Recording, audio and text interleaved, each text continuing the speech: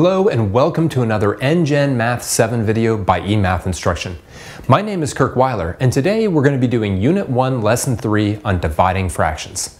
Now dividing fractions was a brand new topic for you last year in Math 6 and understandably it could be a bit confusing. I mean, to think about what 1/3 divided by 2/9 equals or what it even means. But always keep in mind that division is the inverse or the opposite of multiplication, right? We can always think about it in that context. So today we're going to review how to divide two fractions. We're also going to see something called a complex fraction, which is kind of awesome. All right, so let's get right into it right now with division of fractions. All right, exercise number 1. Consider the division problem 4/9 divided by 2/15. Okay, so letter A asks us to change the quotient into a product using what you learned from last year. Find the final answer in simplest form.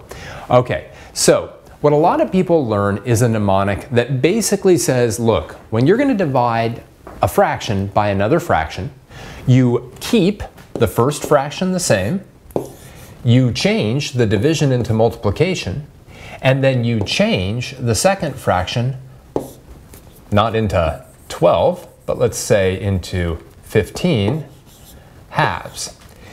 A lot of teachers will say keep, change, chains. Someone will say keep, change, flip, right? For the fact that you're taking that second fraction and you're flipping it, all right? Keep in mind that 2/15 and 15 halves are what are known as reciprocal fractions. They're as different can be, but dividing by 2/15 is the same as multiplying by 15 halves. And now, of course, we've already reviewed how to multiply two fractions. What we can now do is look to do a little cross-canceling to make our lives a little bit easier, right? We could divide 2 by 2 and get 1, divide 4 by 2 and get 2, divide 9 by 3 and get 3, divide 15 by 3 and not get 3, but get 5. All right, and then we just do 2 times 5, which is 10, 3 times 1, which is 3, and we get 10/3. We could also rewrite that in mixed number form as 3 1/3. Here the directions really don't specify, and I actually like to leave it as 10/3, especially for part B. Part B says, check your answer to part A is correct by using another product. All right, so what does that really mean? Well, we can always check the result of a division problem by doing a multiplication problem, and here's what I mean. 4/9 divided by 2/15 we came up with was 10/3. Now we're going to know that's right if we then take 2/15, we multiply it by 10/3, and we get 4/9. So let's see if it in fact works out that way. Let's do 10/3 times 2/15. And again, I'm going to do some cross cancellation because I can have 5 go into that 15 3 times. I can have 5 go into that 10 2 times. Then I have 2 times 2, which is 4. 3 times 3 is 9. And that checks. That's exactly what I should have had. And again, this is really no different than when we do something like, you know, a real simple example. If I did 28 divided by 4 and I got 7, I could then say, well, let's see, is that right? Well, yeah, sure, because 4 times 7 is 28. Right, again, a very, very simple example. A better example would be if I had some really long number, like 304 divided by 16, and I got 19. Right then, to check, I would do 16 times 19 to make sure I got 304. All right, so we can always use multiplication to check division, and that's particularly helpful in a situation like this, where it's a little bit confusing to even think of what it means to have 4/9 divided by 2/15. But keep in mind what we're primarily reviewing in this exercise is that keep, change, change algorithm. Keep the first fraction the same, change the division into multiplication, and flip that second fraction, change that second fraction to the reciprocal. Let's get a little more practice with this. All right, dividing two fractions, everything we just summarized right there. A divided by B, C divided by D represent two fractions, then A over B divided by C over D is A over B times D over C. See, doesn't that make it all more clear? You know, whenever we use letters to represent numbers. Anyway, let's get a little bit of practice here. All right, exercise number 2. Find each of the following products in simplest form. Leave improper fractions. Okay, So here's what I'd like to do. I'd like to do A together, then have you do B and C on your own. Then we're going to do D together, and then we're going to have you do E on your own. But let's do A together, all right? Just like before, I can change 8/7 divided by 21/5. I can keep the first fraction as 8/7, change to multiplication, and multiply by 5/21. Now, when I do that, right, what I find is that there is no cross-canceling I have whatsoever. Very tempting to try to cancel the 7 and the 21, but they're both denominators. So what I simply have now is 8 times 5, which is 40, 7 times 21, which is 147. Now, as a little aside, right, we know that this really can't be simplified at all because there was no cross-cancellation that could occur here. All right, there will be a lot going on in some of the other problems, so what I want you to do is pause the video now, work through letter B and letter C, and then we'll come back and do them together.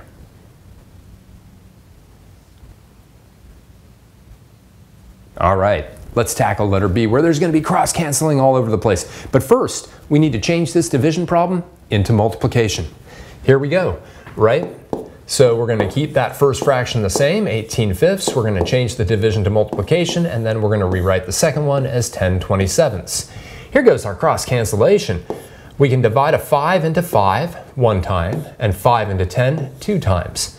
The 18 and the 27 have 9s that go into them. 9 goes into 18 twice, and into 27 3 times. And now we have 2 times 2, which is 4. 1 times 3 is 3, for a final answer of 4/3.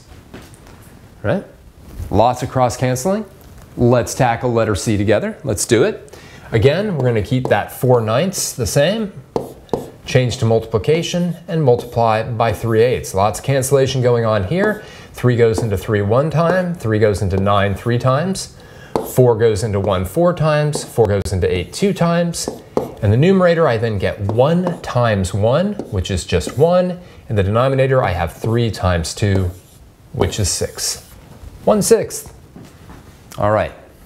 Now, a little more complicated is letter D and letter E, because in letter D, right, we've got 3 1/3 divided by 4 1/6. So we've got mixed numbers. And how does that even work with the keep change, right? Well, what we first have to do is we have to convert the mixed numbers to improper fractions, and then we can change the division to multiplication by the reciprocal. So let's go through letter D together. Bring this to the top of my screen. 3 1/3 can be changed into 10/3. 4 1/6 can be changed into 25/6.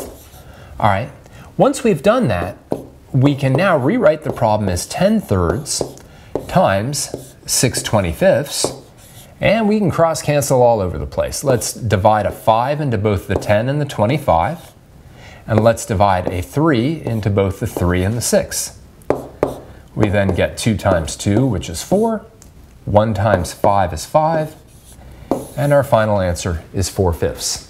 The key here, though, is that we have to change, right, those mixed numbers into these improper fractions before we can even do the keep change or the stay change flip, or however your teacher wants you to remember it. Why don't you pause the video now and work through letter E on your own.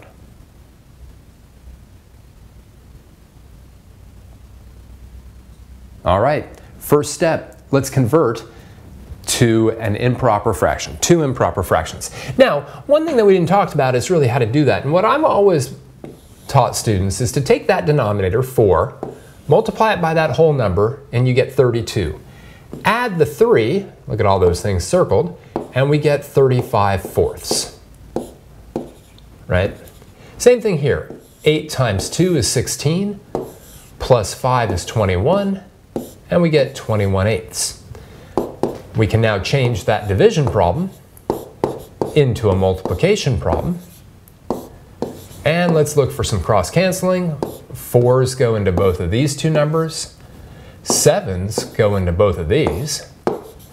So ultimately, we have 5 times 2, which is 10, 1 times 3, which is 3, and a final answer of 10/3.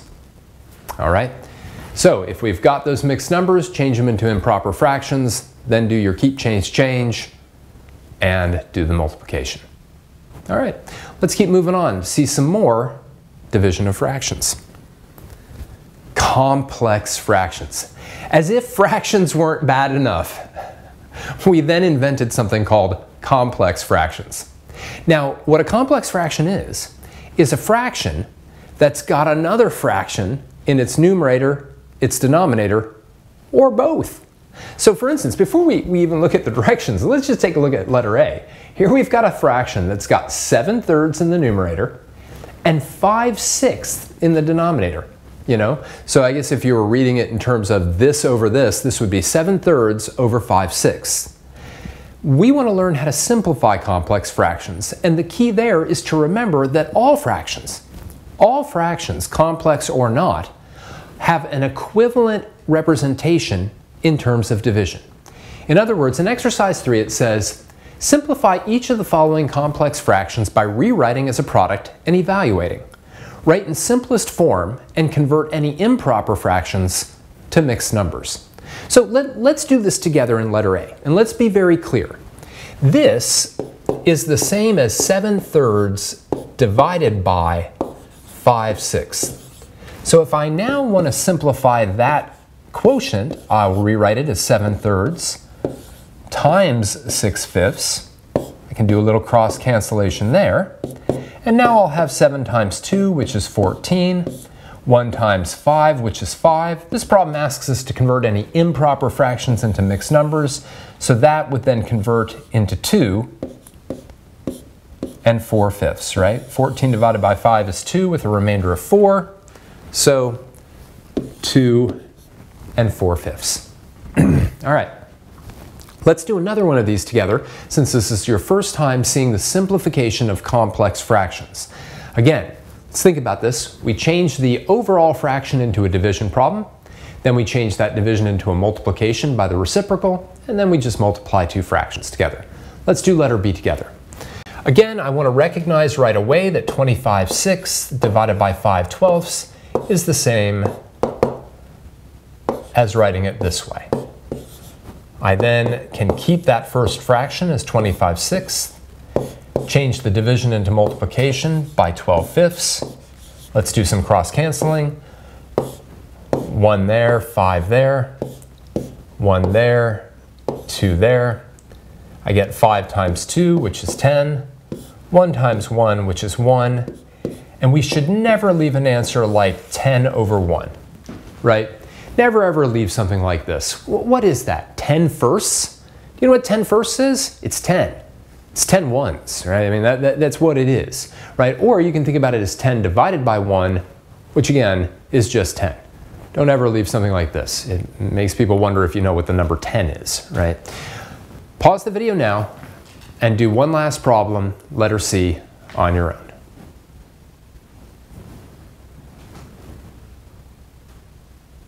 All right, let's work through it. All right, every step, right? So I've got 4/35 divided by 7/8. I can rewrite that as 4/35 times 8/7. And in this case, we don't have anything that's going to actually cross cancel. So in the numerator, we've just got 4 times 8, which is 32. And in the denominator, we have 35 times 7, which I actually have to do longhand. Right? And that's okay. 7 times 5 is 35. 7 times 3 is 21, 22, 23, 24, 245. So 32 245ths. That's rather ugly. But it's okay. Nothing canceled, right? At this stage, 4 and 7 don't cross cancel, and 8 and 35 don't cross cancel. So when we multiply across, we know we're not going to be able to reduce that fraction. Okay, so how do we simplify a complex fraction? Write it as the division problem that it is, keep, change, change, and then do fraction multiplication. Kind of simple enough. Let's look at an applied version of a complex problem, or a complex fraction problem, that is. Exercise number 4. A recipe for hot cocoa calls for 3/4 of a cup of sugar per batch. Notice that rate, 3/4 of a cup per batch. Jayla has 4.5 cups of sugar. Write a division problem that shows how many batches of hot cocoa Jayla can make with this much sugar. All right, so for a moment, I want you to pause the video. It shouldn't take very long. I want you to just write down the division problem in letter A. You don't have to actually evaluate it, but write down the division problem that actually gives us how many batches that Jayla can make.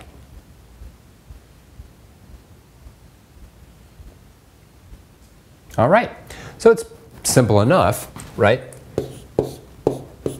4.5 divided by 3/4, right? So we know how much is in each group, 3/4 of a cup. And what we're kind of looking at is how many groups or batches we can make.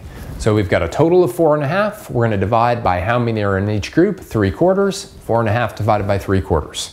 Letter B asks us to evaluate the quotient to determine the number of batches. Why don't you go ahead and pause the video and do this division on your own.